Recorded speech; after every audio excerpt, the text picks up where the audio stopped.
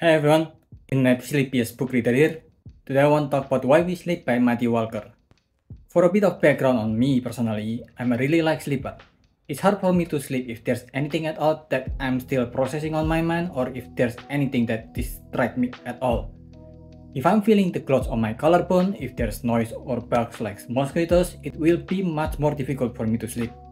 I can wake up from my own snores or if I drool even when I'm really tired, so I have to kind of wipe my drool away. Thankfully, I found ways and checklists on what I should and should not do in order for me to at least fall asleep at around midnight. But I'm still interested to know more about sleep, and I've thought about this book for a long time during the time it is the most viral a few years ago. Right now, Matthew Walker I think is the leading talker of the benefit of good sleep. The book have all the things that people said when they're talking about sleep in scientific terms. You had circadian rhythm, which is the sleep cycle that everyone have, including night owls. There's melatonin, the chemical that our body produces to prepare us to sleep, also the name used for the drugs that helps people go to sleep. The book also went a lot deeper into NREM and REM sleep, which is no rapid eye movement and rapid eye movement, that show how deep and how good is the quality of your sleep. This is also affected a lot by your circadian rhythm, since at what time you sleep and what time you wake up affected what level your NREM will be. Before I go more in depth into my review of the book, it's important to highlight that sleep is a skill that you can train by building good habits, which unfortunately may take some time. I made a small list on do's and don'ts from what I've tried for years and have worked for me and from the book recommendation itself. Do's: 1. Keep your room dark and cold. It's easier to get into the circadian rhythm that prepares you to sleep with this condition. 2. Have some relaxing activity 1 or 2 hours before your sleep. Mainly I listen to some relaxing white noise like ASMR, but there are tons of other ways to relax if this don't work for you. Don'ts: 1. Avoid any emotionally charged content before you sleep. Same with exercise. Avoid anything that moves the gears in your brain a bit too much, like anything rage-inducing or political. You want to cool your body and mind. All of that will still be there the next morning. 2. Don't take nap or drink strong caffeine after 3 p.m. It takes around 8 to 10 hours before caffeine clear out of your system. 3. Don't drink alcohol close to your sleep. Alcohol lowers the quality of your sleep significantly because your body is processing the alcohol during your sleep. 4. Don't eat or drink too much before sleep. The later at night you are, the more you'll want to go to the toilet. 5. Don't force yourself to sleep. If after an hour in bed you're unable to sleep, get out of your bed and try to relax outside of the bed. You don't want to internalize laying on your bed with the difficulty of going to sleep. Okay, getting back to the book. First of all, this book is really boring. It's the kind of book that is sloppily written and then marketed as a productive use of your time. It's the kind of book that makes people read less book. Because after school traumatized us out of book, then this is the kind of book that you force yourself to read. There's even this weird copium about how the book might put you to sleep. Like, how about edit your writing and make them shorter and more interesting instead of blaming your readers? Second, and more importantly, this book is weird, like really weird. A lot of it is still true, like how melatonin is not a substance that is regulated by the FDA, but a lot of the fact in the book is highly exaggerated for effects. You know what I mean? It's like this lamp. It's bright, but it's not like I'm gonna go, oh my eyes, I'm gonna go blind, make it stop. For example, earlier in the book, he mentioned that the CDC has made sleep deprivation a public health epidemic. But I cannot find any evidence that the CDC has mentioned them anywhere on their official link. There are a few online articles from random websites with that links, but that's about it.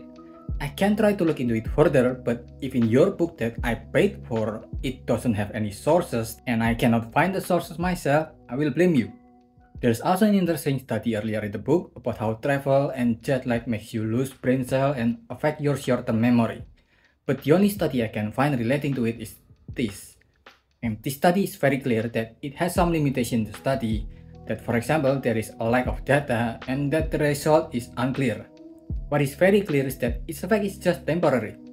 Again, not only the result of the study is highly exaggerated, this fact had no source link anywhere in the book regarding the study. I had to look it up myself. And speaking of sources, the book most of the time don't even bother to put the link to any of the sources used in the book. There are some sources in the footnotes of the book, but these are the exception, not the norms. Most of the book really feels like he just made it the fuck up. For example, he said that there's a connection between a lack of sleep and cancer, but most of what I can find online are articles without any sources in them. There are only 2 studies I found regarding this, and their results are either 1 inconclusive, or 2 is more of an age thing rather than a sleep thing. The only kind of sources that is linked at the end of the book is sources about the graph used in the book that do not allow themselves to be used in the book, which is already weird enough.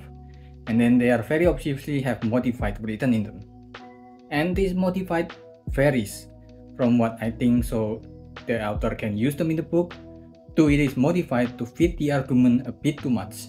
One of the graphs that shows study on student injury rate are generally higher on 8 hours or more, and less than that there are more injury. But the original graph has more detail where the 5-hour sleep has lower injury rate than the 6-hour and 7 hours, which kinda make the study looks off. The edition I read at least changed the graphic into this. From what I look up, the first edition just omit the 5-hour graph so it fits more into his argument.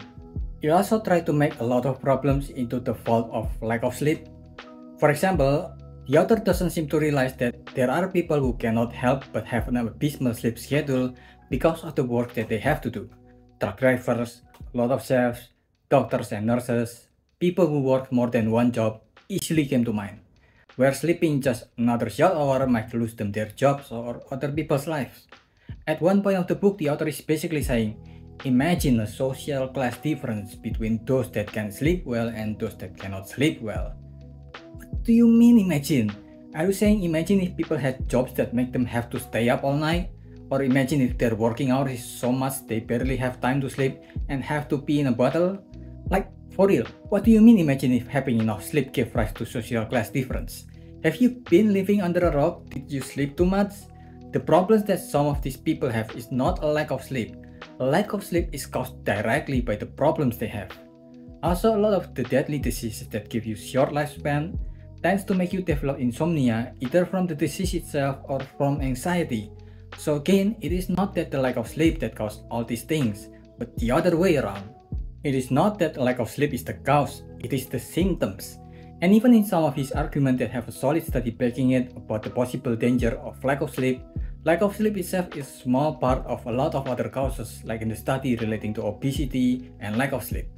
And usually there are underlying causes that cause the lack of sleep itself. I think what it did good, at least partially, is honing on how important sleep is and how you should underestimate its importance no matter what age you are. It's easy to keep doing the lifestyle we have when we're much younger, when it's super easy to say things like sleep are for the weak. But a lack of sleep does affect you more the older you get, even in things as simple as how much energy you have the following day after a lack of sleep. But that's about the extent of good praise I can give the book.